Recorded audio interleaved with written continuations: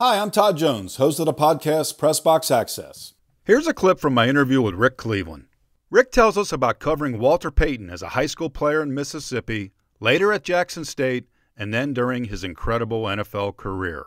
You mentioned Walter Payton in high school. Do you remember your first memory seeing Walter as a reporter? You know, Columbia was on the outskirts of our high school coverage, so we had a stringer over there who called in the reports of all the little high schools in Marion County, which is about 30 miles, and the woman's name was Eva B. Beats, and every Friday night I would get the call from her, and she always asked for me, and she called me Ricky, and she said, "Ricky?" And she always started like this. She said, "Ricky, you ain't gonna believe what that Payton boy did tonight."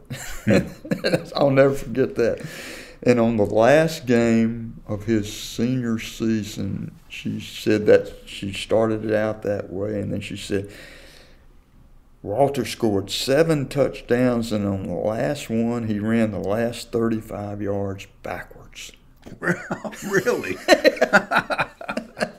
That's spectacular. Yeah, and that's also why none of the 3 Division I predominantly historically white universities didn't recruit him. It was at the cusp of integration in Mississippi. Mm-hmm. And, you know, they didn't want a black person that was going to run the last 35 yards backwards.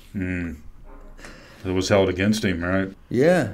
You know, he only scored 464 points at Jackson State. Think about that. You know, the other thing about Walter that people, you know, particularly now, because we're getting, you know, a few decades removed from when he played, but Walter not only was a great runner, he's one of the greatest blockers I ever saw. I mean, he didn't just block the edge rushers. He hurt them. I mean, he was something. Now, I remember his agent was a Hattiesburg attorney named Bud Holmes. And he called me at the Hattiesburg American one day and said, "Well, they're having pro day up at Jackson State. You want to ride up there with me?" And I said, "Sure, I'll ride up there with you." And back then, this is 1972 or 3, and you know, the football was integrated in Mississippi. I mean, State, Ole Miss, Southern Miss all had black players, but they only had 3 or 4. Right. And Jackson State, on their senior day, there were 24 prospects. Wow. 24 pro prospects that had to run the 40. Well, of course, and 2 of the top 6 draft picks were from Jackson State, Walter and Robert Brazile, another NFL pro football great player for the Oilers, right? Yeah. So there are 24 people lined up ready to run the 40-yard dash, and Walter goes first.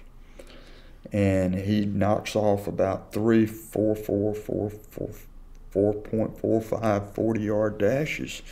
And then he goes over and sits on his helmet and watches the other guys do it. And then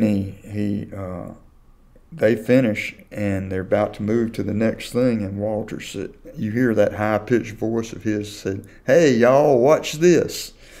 And he gets down in the 40-yard dash, and at the start of the 40-yard dash, gets in a handstand, and handstands 40 yards. And, you know, I tell this story a lot in speaking. Wait a minute, explain this. I got to visually think about this. He gets on his hands and handstands the 40 yards. He never rose up to run? He just handstands? I'm talking about he's erect. And I mean, doing a handstand. I mean, he's not on his knees. He never gets up. He handstands 40 yards. And I tell that story a lot when I'm doing speaking engagements, and people say, invariably they say, "Well, what was his time?"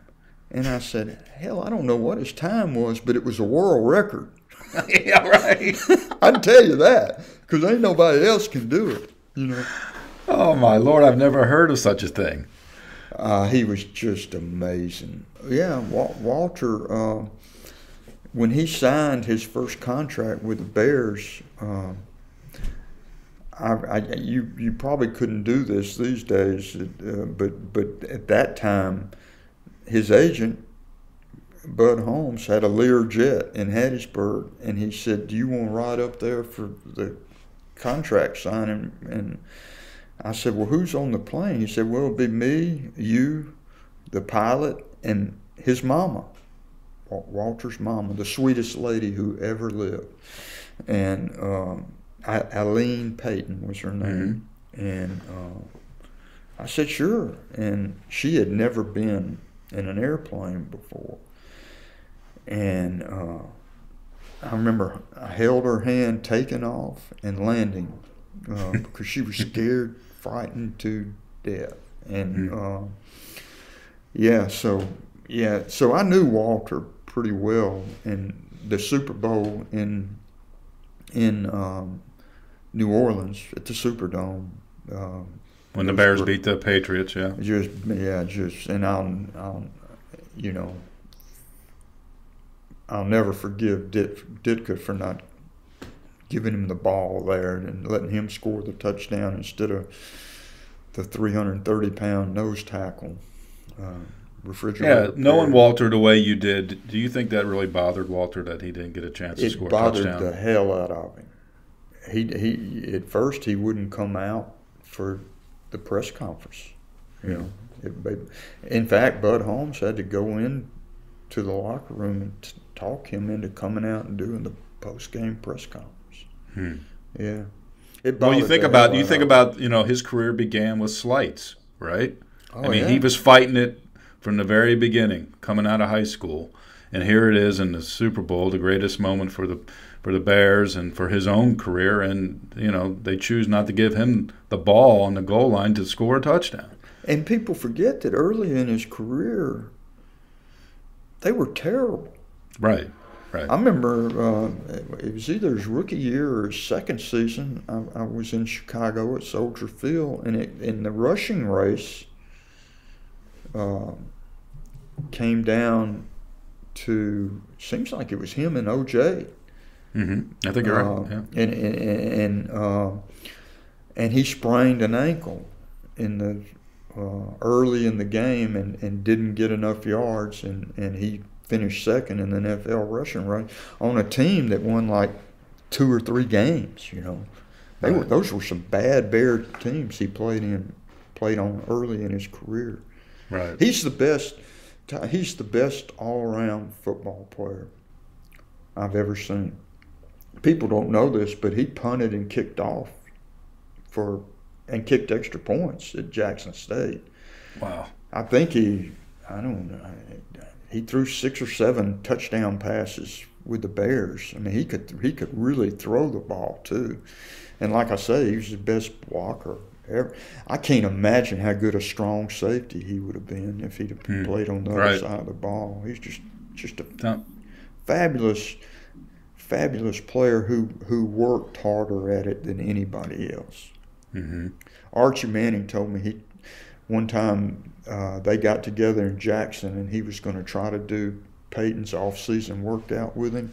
Mm-hmm. And Archie said, I lasted 10 minutes. He said, I was throwing up after 10 minutes. Well, that's what sets the greatness of sweetness apart, right? And Walter was running up those hills with with that chip on his shoulder to show everybody. Yeah, up the levee at the Pearl River, which runs right through Jackson.